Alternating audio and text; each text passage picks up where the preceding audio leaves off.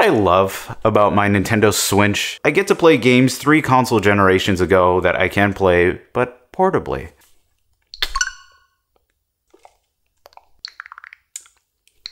I didn't know you can do that, actually. I was just gagging that. Resident Evil HD Remake has been one of the newer titles that I've been playing, and while I know it's been on the eShop for a while, I still want to go back to it and, you know, give it some refresh. Thank you so much to Capcom for sending me a copy of Resident Evil HD Remake. That way I could check it out and let you guys know. TLDR, if you love the original Resident Evil Remake, you'll love this one. It's not gonna shiver your timbers or rustle your jimmies, but I think if you just want a solid experience of the original, it'll do it pretty respectably. And the reason it's one of my personal favorites is because, of course, you can play it portably, play it everywhere that you go, and it does so in a really nice fashion, both undocked and docked. Let's start with the gameplay. If you've played the original Resident Evil Remake, you know exactly what to do. It expands upon the original Resident Evil, entirely remaking the mansion as well as puzzle layouts, new enemies, and new places to visit. It's pretty much the same original experience but revamped, and it's still considered one of the greatest remakes of all time.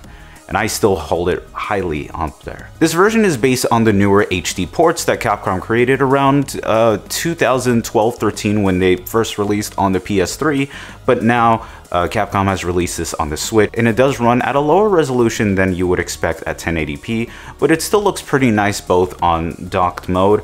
I haven't really noticed any frame pacing issues or any kind of stuttering like that. If you've played the original, it's gonna feel exactly how it is. All the features that you expect are here.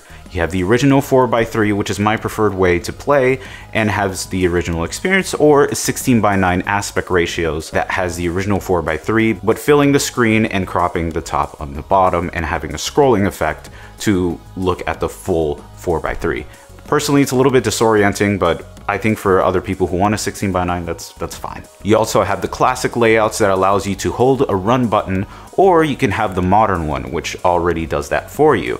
I think both either or is fine, and it's kind of nice not to press the run button and just kind of go forward and deal with that. You're not walking in this game at all, so what's the point? And if you really want to get scared, I think a like and a subscribe will terrify you, because subliminal messages terrify me too. A lot of people have complained about the loading times on the Switch, and it's not good. It doesn't matter if you have this game run on the SD. Oh yeah, that's the only way to play this game.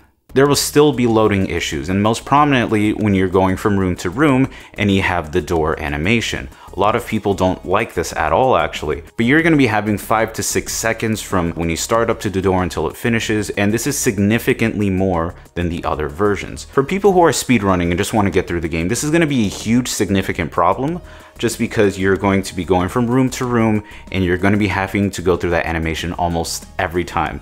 Doesn't matter if you're doing it on docked or on dock mode, it's pretty much the same. No amount of overclocking or anything like that will fix that, unfortunately. And I think it's a very valid criticism because it is a negative, and I do wish Capcom optimized that a little bit more on the Switch. It would have been really nice, but this is what we got, and it is what it is on that. Portable mode, I'm just surprised how good that it plays. It's, of course, a lower resolution than on docked mode. You do have a steady 30 FPS. I haven't noticed still any frame dips or any issues like that. It plays very nice and respectively. I'm just more surprised at the fact that it just plays really nice, and while Capcom didn't add anything new to make this version, you know, stand out from the rest, the normal gimmick of portable mode I still think is really cool. That's my preferred way, but I know for some people, like the PS4 version, which just runs so much smoother and you don't have those loading issues, I think a lot of people would prefer that. Whatever way you play, I don't think is a wrong way, but I think it's something to know if you're playing it on the Switch. I think last thing to note, if you want to play this physically, you can't. Capcom released this game physically in the States, but unfortunately the cartridge has Resident Evil 0 and not Resident Evil 1, which is a digital download. So if you're going to be getting this, make sure to wait for a special on the eShop and just buy it digitally, because that's unfortunately the only way you can do it.